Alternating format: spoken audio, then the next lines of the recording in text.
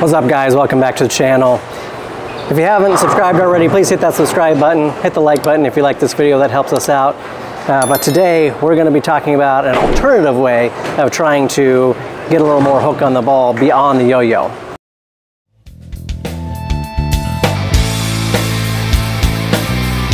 How'd you get to be so cool?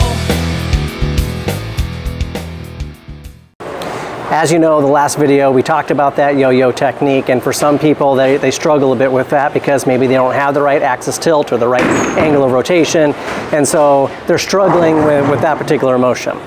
And I did a video several months ago about how you can use other equipment beyond bowling equipment to help with your release.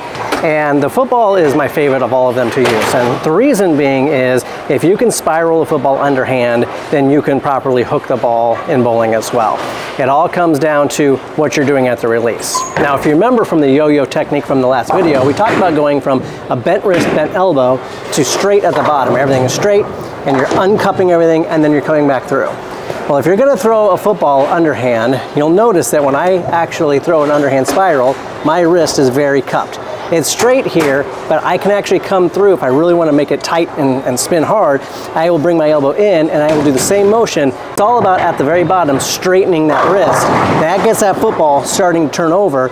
And then when we talked about ripping back up this way, you know, straight and not turning your hand over, same thing with the football. As you come through and you start to rotate the football, as it comes off your thumb, you're going to rip up on the laces and come up this way.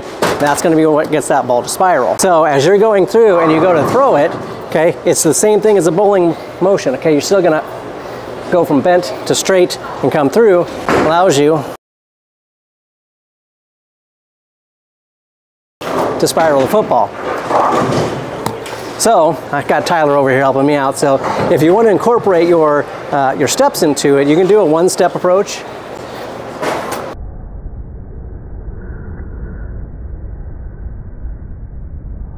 And get a nice spiral on the ball.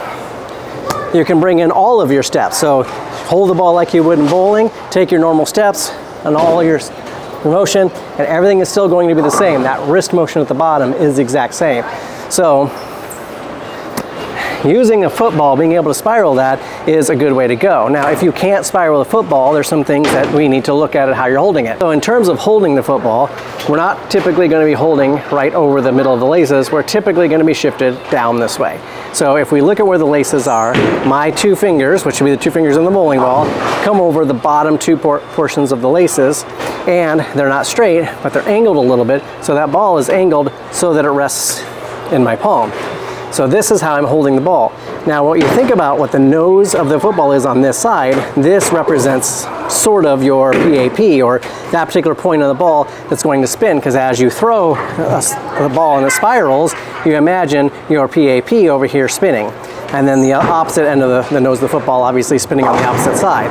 So if we think about how you're holding the football, if you can't spin it, one thing is you might be holding it wrong. If you're holding it here, try moving your hand down and rotating in your hand a little bit. Secondly, the other thing you might be doing is your hand might be coming over, because a lot of people, when they try to spin a ball, they naturally do this, which is what we do in bowling a lot. And if you do that with a football, you can see that ball is not going to spiral. That ball is going to wobble.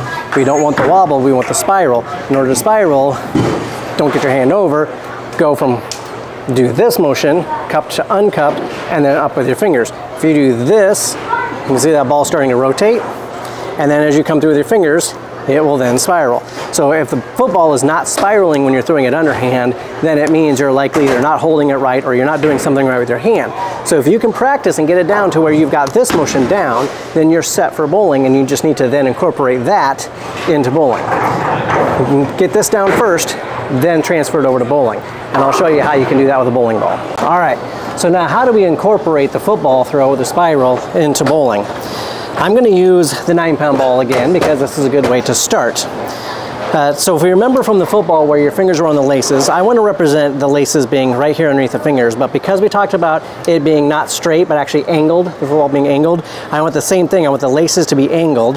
And so I'm actually going to take this Pro Sect, which I borrowed from the Pro Shop, and knowing that I also was not grabbing the center of the laces, but I was grabbing down a little bit on the laces, I'm going to shift it this way a little bit, and I'm going to draw a line from one end of the pro-sec all the way around to the other end.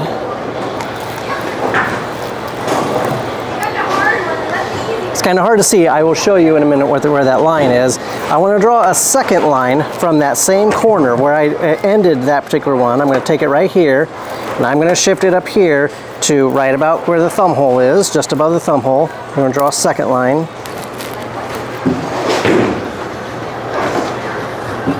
All the way around. Okay, and now that distance, I'm going to try to duplicate it again with a third line from the same intersection point, probably just below the thumb hole.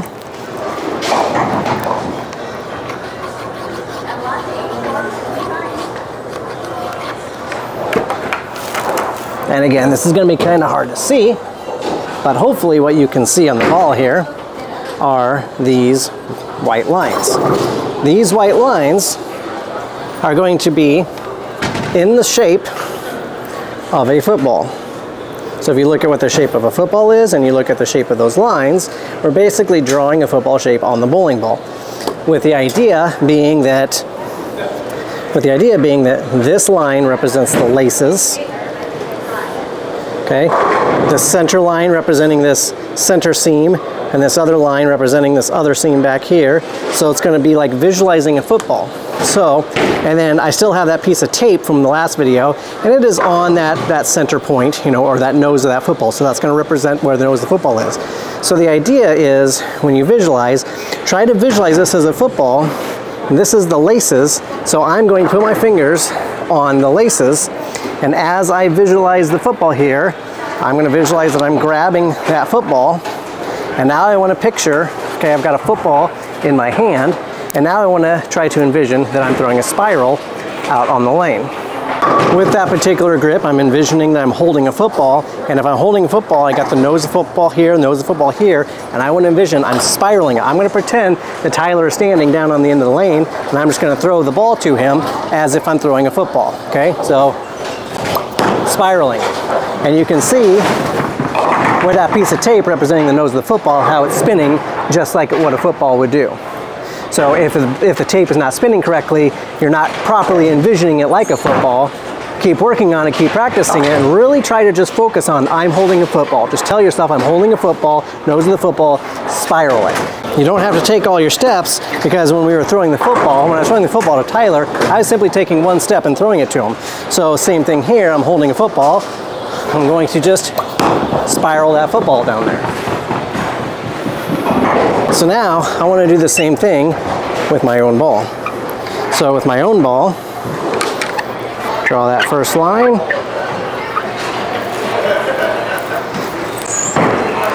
Second one a little bit closer to the thumb hole.